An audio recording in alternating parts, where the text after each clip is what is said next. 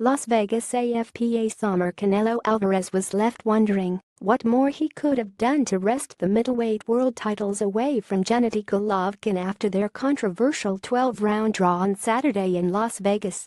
The 27-year-old Mexican star said he executed his game plan the way he wanted to, but missed his big chance when he failed to knock the champion out in the 10th round. "I wanted to finish him off, but he was a strong opponent with a lot of experience. It didn't unfold the way I wanted it to," Alvarez said.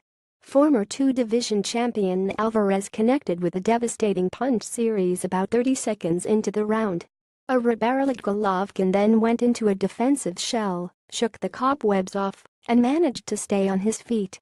It was a rare moment of vulnerability for Golovkin, who has never been knocked down in his pro career, and, before that, in 350 amateur fights. Until his last two fights, which both went the distance, Golovkin had been jackhammering his way through the middleweight division.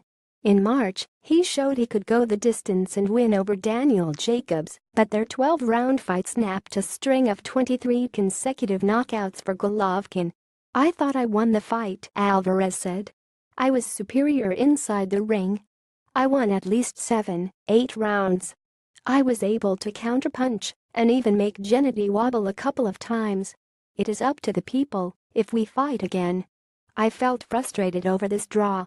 Golovkin and Alvarez now look set to rule the resurgent middleweight division for years after their slugfest ended in a stalemate.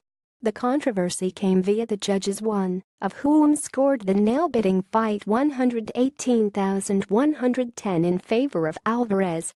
The event-limited fight was so close it could have gone either way.